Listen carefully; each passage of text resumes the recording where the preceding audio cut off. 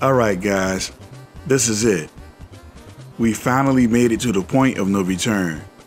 And being that I completely fumbled the ball when it came to the Technodrome boss battle, the situation looks grim. So, from the looks of it, all of the turtles' health is completely wasted except for Mikey. And being that Area 6 is literally the hardest level of the game, we need to get Michelangelo through this level, and by all means, it's time to unleash the Kai Scrolls. So the plan of action is to get through the level with Mikey and to defeat the Shredder with Raph. Hey guys, one more thing before we get going. If you see these guys flying around, do not take them lightly. They have laser guns that can absolutely melt your HP. Now, it's possible to evade by crouching under them as they fly overhead, since they have a blind spot there for some reason. Anyways, it's best to take advantage of that and make your escape. From the start, go to the right. We can take out the jet flying guy with 2 Kai shots, but keep in mind we have to be wise with our ammo. Now, there are 2 more jet guys here. Take them out and head down the next ladder.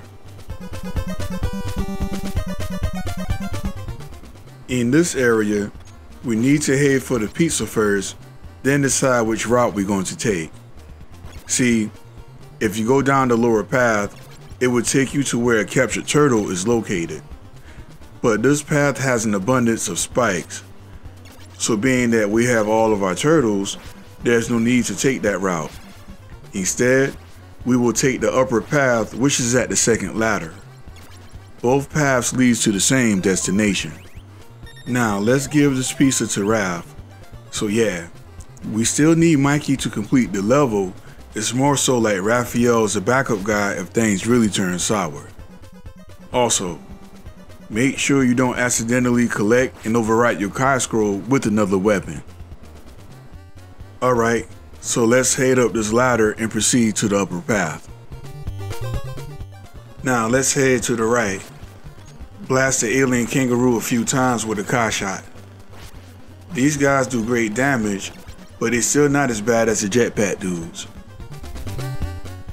There's only a few flying enemies left at this point. Make sure to avoid the kangaroo if possible as you make your way to the door at the far left. Quickly take out the boomerang guy, then head left. At the end of this path, we're going to acquire another Kai Scroll. The Kai Scrolls are a significant sub-weapon, and without them, I don't think I could manage this level with Mikey.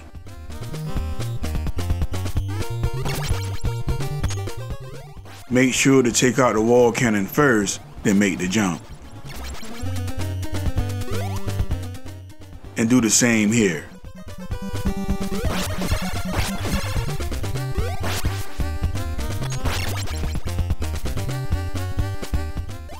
So now we're going back to the right and dropping the first gap to go down.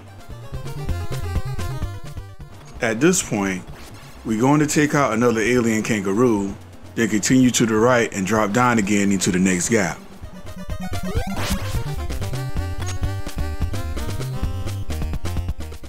Take out the twin kangaroos with a double shot and head left. Make sure to avoid the wall cannon shots as you jump. We can't afford to fall now.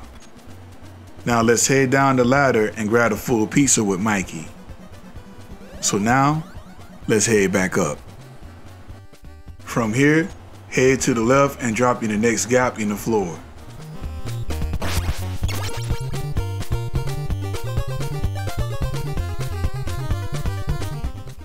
Now we have to head to the right.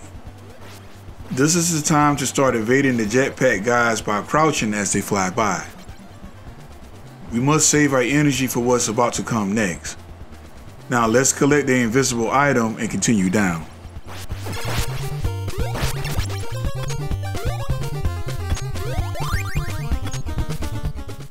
Keep going to the left, and at the end of the hallway is the absolute most diabolical part of the game. This is the corridor of death. If going to the right was a death sentence, this would be it. In this hallway, we have to survive a plethora of jet flying guys who are all itching to see turtle blood. Make sure to crouch and use their blind spots for your survival. As you can see, the hallway is getting smaller as you continue. Try not to stay still for too long and keep moving. So in this narrow section, it is important that no other jet flying man is behind you. Because if this is the case, then you're pretty much toast. At this point, you want to walk then crouch underneath the jetman's shot. The jetman would then fly backwards off screen. Keep this entire routine going until you reach the end of the hall. Phew. Now that's over with, let's climb this ladder. It's almost time to face the Shredder. Here's the last sub-boss of the game. Take him out, and with him defeated, it's time to take on his master. Select Raphael and enter the door at the left. To be honest, this boss fight is a little lackluster and the Shredder is somewhat of a goofball. Keep your position, and when the Shredder form completes, blast him away with Kai shots. The Shredder will continue to try to reach you, only to get blasted away. Continue this until he's no more. Now here's the second way to beat him. Select Donatello and position him on the right edge of the higher platform. When the Shredder forms in, hit him to knock him off of the platform. Now whenever he tries to reach you, just knock him away again until he's defeated. And that's it.